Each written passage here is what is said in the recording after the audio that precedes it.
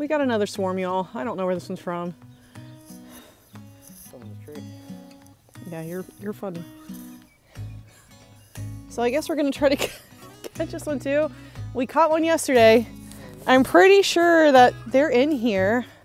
You always just pop it open. Should almost even be able to just. Oh no, it feels awfully. No, they're in there. Yep, they're in there. Oh yeah. Because the queen can't get out. The queen clip's in there. Yeah. Wow. Cool. Okay, so they're in there, which means that's another. Probably way bigger than that one. Then. Although, Yeah. Like you said, this one fell on the ground at one point. Yeah. It fell right behind us, which all those bees dissipated, but now we've got this. Oh. Ah, babe, you're gonna have to climb up there. They keep doing things, and I'm not ready for them to do things. I don't have a lot of time to get into my hives this time of year to do a lot of checking. We're in kidding season, we're milking, show season. Bees are just kind of like that byproduct of things that we like, that are homesteading worthy, but it's just not our main focus. And that's okay. You can have things on your homestead that are not your main focus, that they are like strictly for pleasure and strictly just for funsies. The bees, they're just for funsies. And boy, are they being super fun this year because they're keeping me so busy. So Marky's gonna go get the ladder, like he said. He's actually gonna try to get a rope right here on this part of the branch and just pull it down to where I can get my hands on it to pull it down. And I'm literally probably just gonna scoop them up like on a frame that's already got some drug hole, so that I can kind of like catch and put it back down in here and shake it. All right, guys, before we go much further into the video, you can already notice that I don't have my bee suit on, I don't have a veil on, I don't have a smoker, I don't have any of the things that you should, keyword here, that you should have when you are capturing a swarm or working bees. Normally, swarms are very docile, but in this instance, I am rushed, I'm tired, and I'm exhausted. I'm not really thinking on all cylinders here, and I'm about to pay for it. So just keep in mind, I know, I should have on my bee suit. This is not a how-to, this is just a follow me along on our daily shenanigans.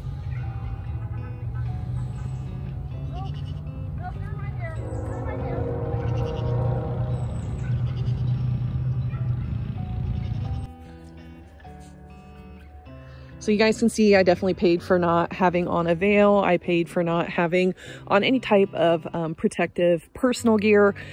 I definitely got stung in my face and they were in my hair.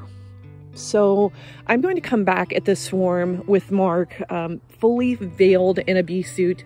We're going to try to extract them out of this branch, but that's not going to go according to plan either. So just follow along with us. We already know we did this the wrong way, but sometimes that's just what happens when you're rushed.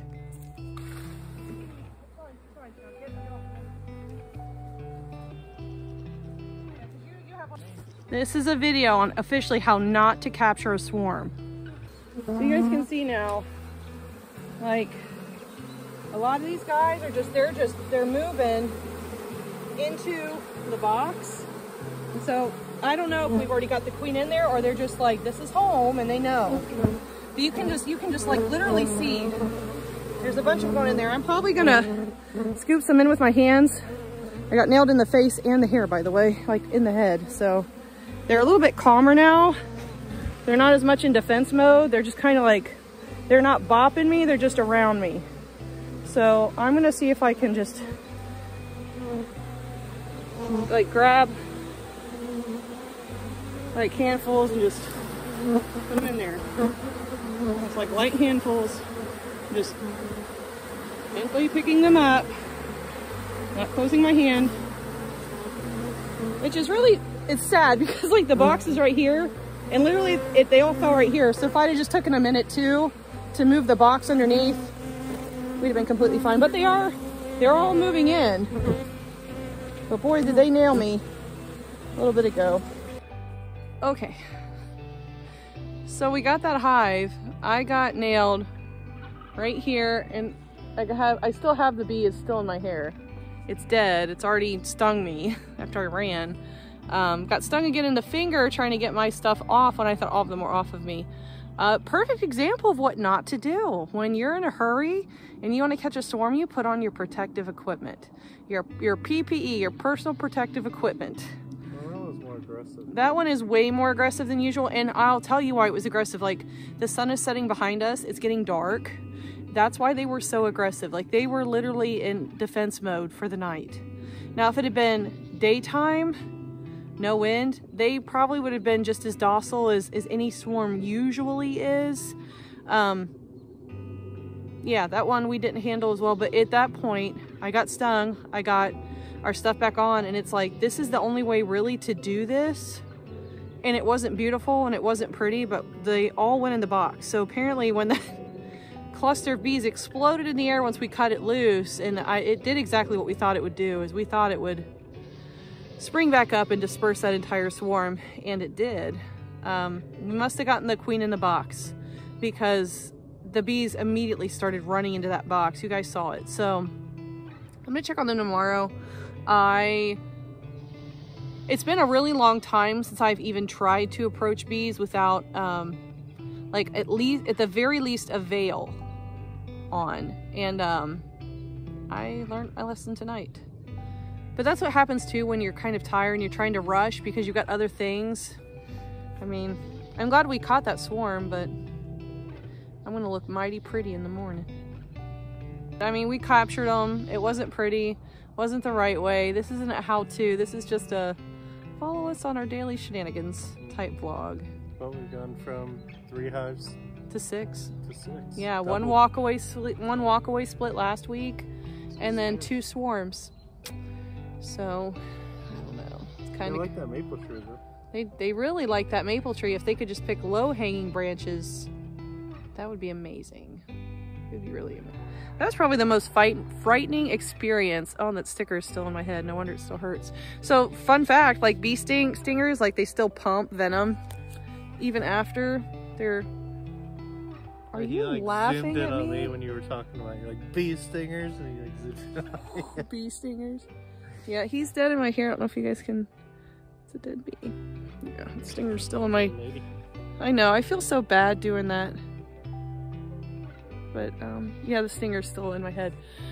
But when they sting you, if you don't get the stinger out, it makes the sting so much worse, because like it literally like pumps even after it's come off of the bee's body. So yeah, that's super fun. So I got one right here, and on the hand that's holding the camera right now.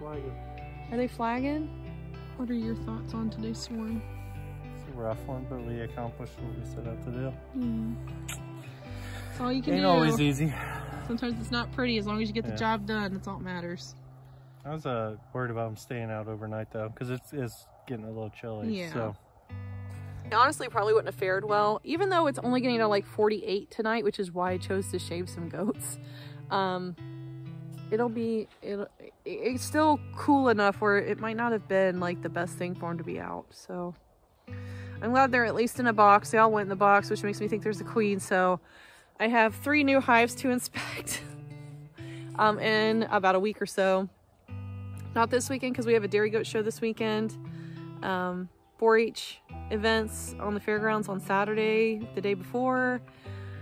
It's just really busy. That's probably why I made that mistake too. Is like, we're just so incredibly busy. You make mistakes and you misjudge things when you are rushed, pressed for time, or exhausted. And Mark is usually the voice of reason, but he's also pressed for time, rushed, and exhausted.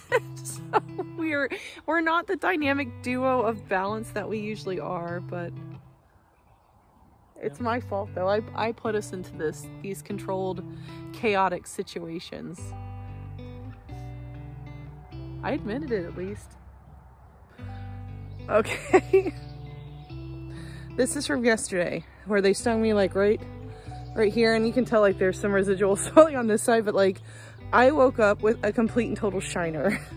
And that's its new name. That is the shiner hive. I went ahead this morning because it is early morning. Just finished some of my chores in the morning. I moved the shiner hive back there, and I also moved the first swarm from up here over there. So that's gonna be the I can't remember if this is a maple tree or an oak tree. This is the maple or the oak hive, and that is the shiner hive because they gave me my first ever shiner. I've never had a shiner. I woke up this morning and was like, oh, why does this feel so weird? And they definitely lit me up yesterday. Looking pretty good. But I guess this is a great call out and a great example as to why you suit up. Because honestly, guys, this could have been like 10 times worse. That's from one sting. I got 2 other stings like in my hair and then on my fingers. So even in that, I only got 4 stings, but 4 stings is enough to make me recalculate the manner in which I approach hives. But I will say, most of the time swarms are super docile. That one wasn't docile. And if I could make a gander about its origins based off of its attitude, I'd say that's out of the honey locust hive. Because honey locust did the same thing to me, but they got me like right here on the tip of my nose, so it just made the side of my nose swell up. These guys, they weren't playing around. They gave me a shiner.